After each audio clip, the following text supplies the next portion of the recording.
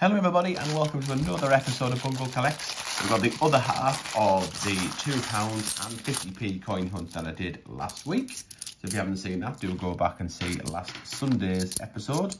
The £2 were definitely worth having a look at. The 50p's maybe is not so much. So I'm really hoping that our luck changes in the second half of this bag. And there's slightly more. There's 15 bags in this. We've got £150 worth of 50p to go through, so hopefully we'll do a little bit better than last week's part of this bag. But if we get anywhere near the luck that we get in the £2, because the £2 will come up straight after the 50p's, there'll be £300 worth of £2 to go through, then we are laughing because we found an absolute plum and a half. So maybe all the luck is in the £2 hunts at the minute, but let's see. I'm going to say keep the faith, although these first two bags have done absolutely nothing in terms of keeping the faith. Or have given me any faith whatsoever that this isn't somebody's throwbacks. These are from the post office. They were double bagged. They were in 2 post office bags. And the one inside was from Spennymoor, and I suspect that someone thrown them back. Oh, what a run of Britannias that was. Flipping heck. That was one heck of a run of Britannias. Of course, if they are somebody's throwbacks, there's always a chance that they don't look for the key date, the rare date, the ones that were not intended for circulation. So I always feel you've got a chance there. But let's see.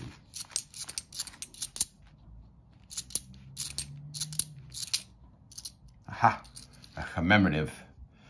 Don't be the people act. Oh, it is. Oh, it is. Everything's indicating that the throwbacks, when you find the commemoratives that you find, if they're all the high minted ones. Oh no. Oh well, maybe he's not totally. We'll just totally not give up hope. We'll see, because there's quite a lot of commemoratives in this bag. So far, the bit you missed was a Brexit, a really grubby Team GB, a Paddington at the Cathedral, a Roger of the Banister, and this bag here. So this has got a Tiggywinkle in. I do like Mrs. Tiggywinkle, albeit she's high mintage. It's got a Battle of Hastings. It's in quite nice condition, that. What else have we got? A Christopher Ironside, another Brexit, another People Act, a Peter Rabbit. So we haven't had a Peter Rabbit.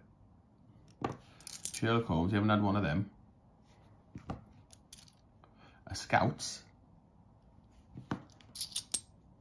Very much feels like a cash-in, but of course it's cash-in of really low minted, high minted coins. Quite a nice Britannia as well, that. Shiny Britannia.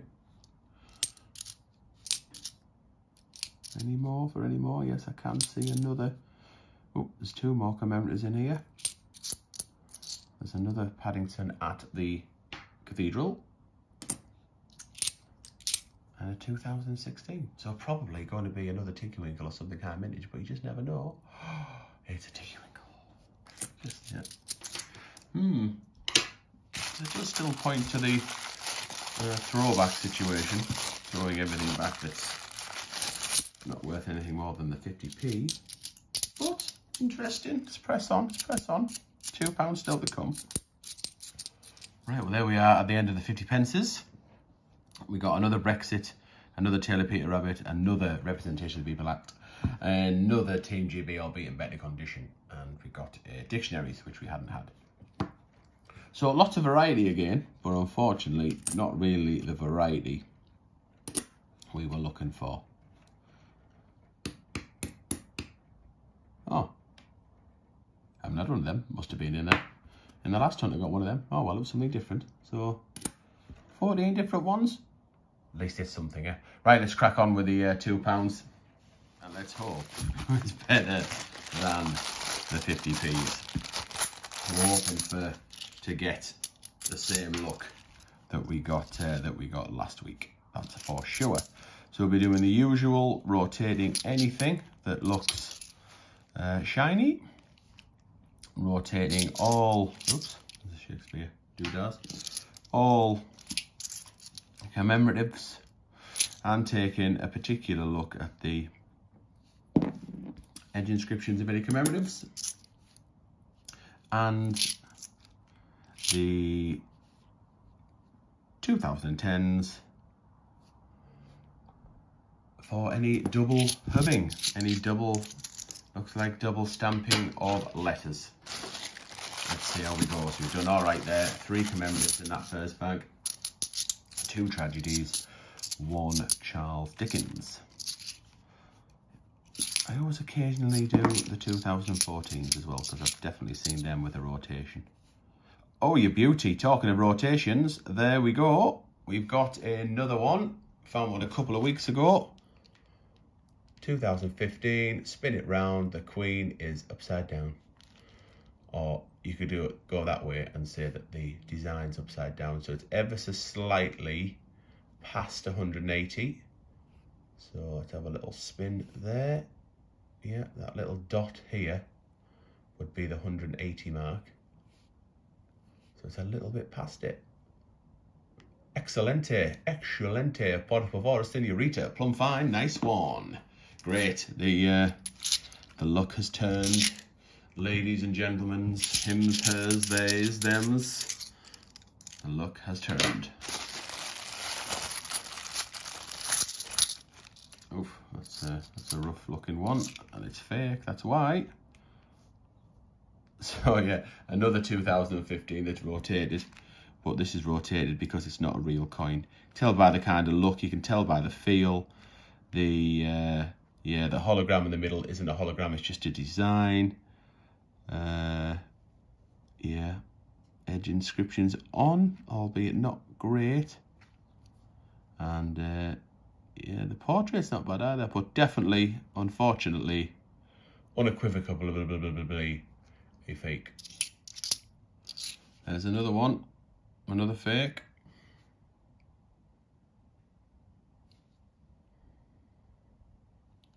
Darn. Something a little bit different there. Rugby World Cup 1999. And while you've been away, or other ones have found Shakespeare's Histories, First World War, another one of the St. Paul's, and another one of the Charles Dickens. So nothing too exciting, but different. Okay, that concludes the £2 bits and pieces. And 3 fakes. That's rough, that, isn't it? 3 fakes in 300 quid. I suppose it originally was 600, or even so. That is rough. And I'm going to say, so why don't I say this? So if we put that one in the middle, I could use that as the thumbnail maybe, and say there's something wrong with these 3 coins. That might make quite a good thumbnail actually. And one's rotated. Lovely. Super. Right, that is me done. Hopefully you've enjoyed this little mix and match of 50p's and £2 coins. And thanks very much for watching, and I'll see you in the next episode.